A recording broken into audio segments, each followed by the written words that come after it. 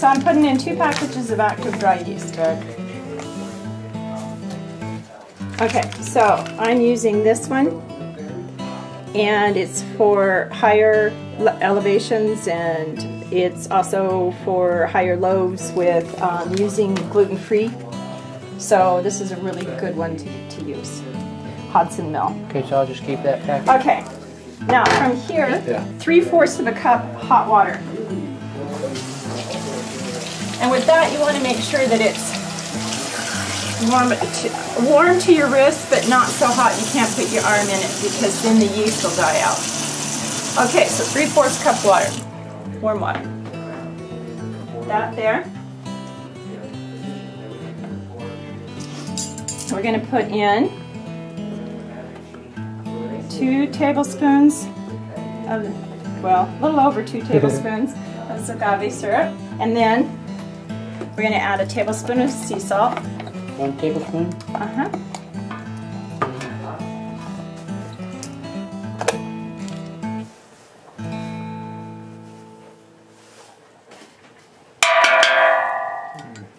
And pour that in.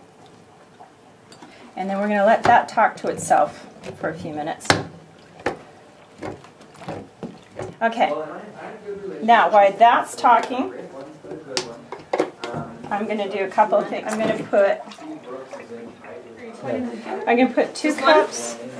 Yeah, 2 cups of soy creamer. Got that? Yeah. Heat it up in the microwave. Okay. Okay. For 2 minutes? Yeah, for 2 minutes we'll do it. You want it warm because the cold will stop the yeast from rising, but you don't want it hot because the hot will kill the yeast. So you always kind of want it a little bit warmer than room temperature, to your wrist warm, kind of like baby bath water. Okay, now I'm going to put the egg in and hand that off to my beautiful assistant. Okay. If you need it. Okay. We're going to let this... Okay. And the reason why I put the egg in is because gluten-free bread and is really dry. And if you put the egg into it, it helps bind it together. And we're going to put another binding agent into it, and that's going to be potato flour. That's what that... Okay.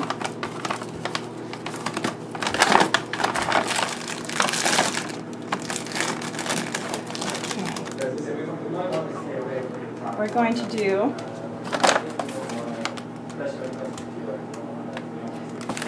a third of a cup of potato flour. You have to be really careful when you put the potato flour in, because it can become lumpy mashed potatoes really fast.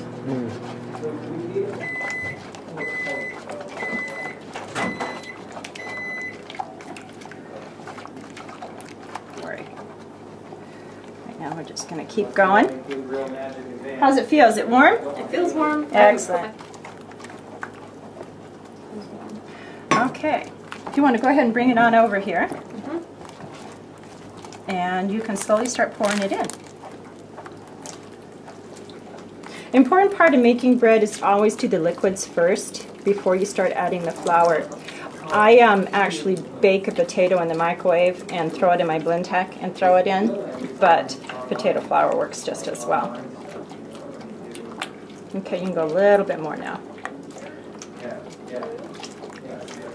Beautiful! Awesome. Thank you, ma'am. Okay.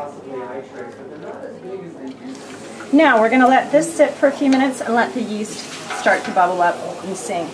So we'll put that on hold. What are you looking for with this? It will bubble up. There'll be bubbles all along it, which means that the yeast is really active and happy. See how our yeast is? See how happy that is? Nothing better than singing yeast. All right, we're going to add this flour mix to it. Okay? And then This is where the fun begins. We're going to add a cup of this. Spelt flour. Okay. Organic sprouted whole grain spelt flour. How much is that? That's a cup. How much of the other stuff was it? It's The whole bag? It was the whole bag. Here it is. Oh, this bag, yeah. It comes out to probably about 2 cups worth of flour, I would think, of their types of flour. 19 ounces. What you usually do is that you mix in the first 3 to 4 cups when you're making bread to make sure that you have all of your yeast evenly throughout your dough and no dry spots. Okay, so from here we're going to add some oat flour, and that's going to be about a half a cup of oat flour.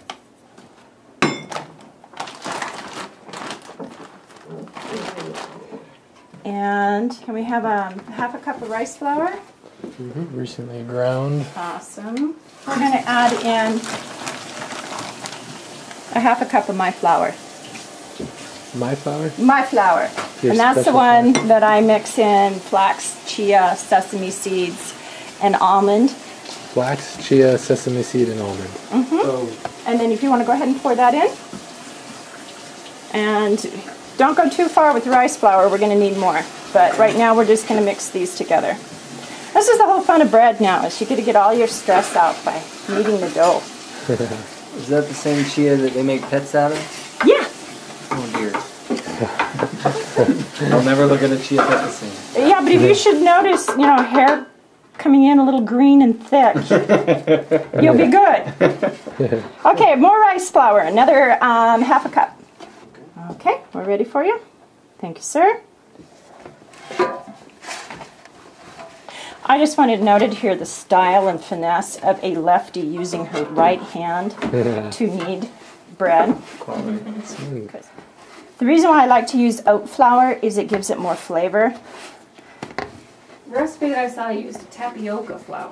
Yeah, tapioca flour is a good, it's a binding agent. That's what we use potato flour for They instead. used potato flour too. It had potato flour, tapioca flour, Yeah, but I don't think it had oat flour. Yeah. yeah. And then we're going to add How much did you put? Like about fourth a cup? 1/4 of a cup, because then we're going to add a half a cup of quinoa. Quinoa flour. Yeah. And that just adds texture, adds flavor.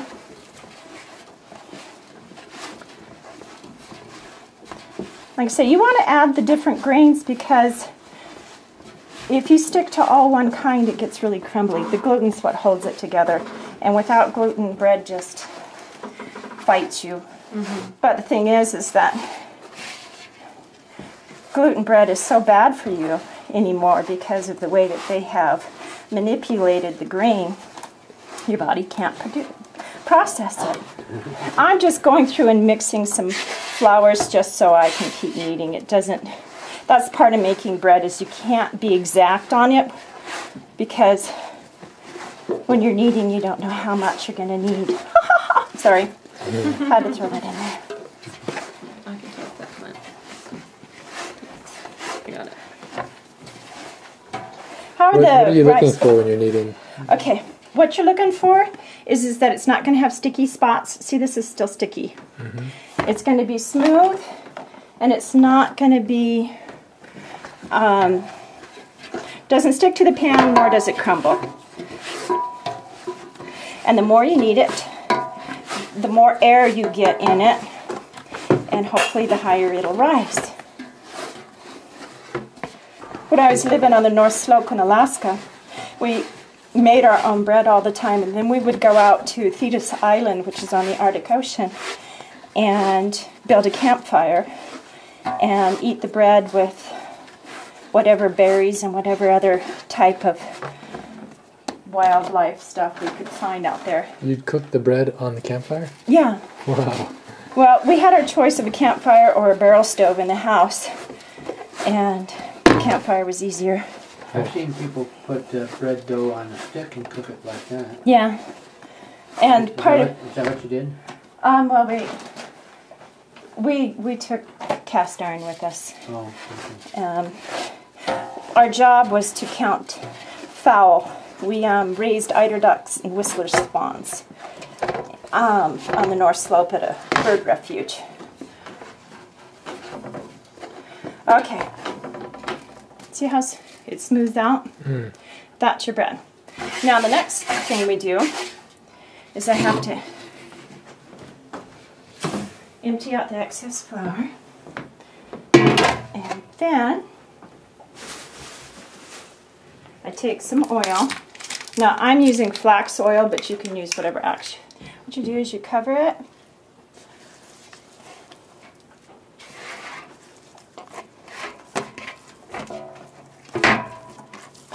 And then from there, if you have a dish towel, we cover it in a dish towel and let it sit. Just cover it over here like this? Just cover it over, and then we're just going to let it sit and rise. How many we got this?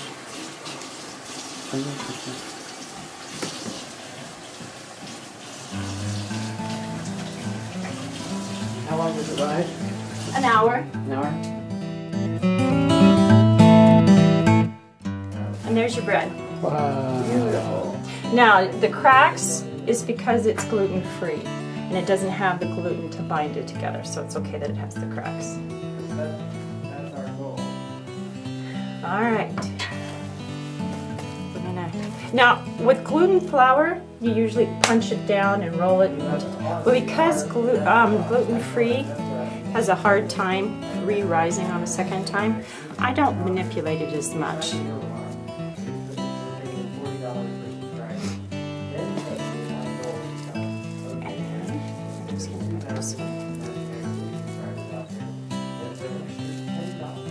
And there's your bread. And now we're just going to do the same song again. Just cover them. Okay. And let those sit. I'm going to let it rise probably about 20 minutes. 20 minutes. And then stick it in the oven.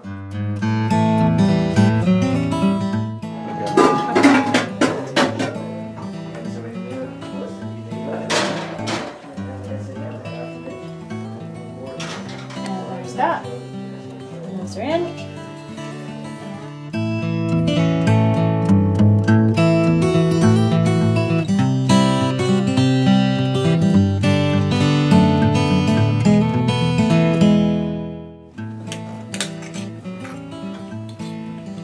And it's going to be a little bit moister than you normally would have because it dries out so fast. And so, but there's your bread. Cool. That looks good. It's beautiful.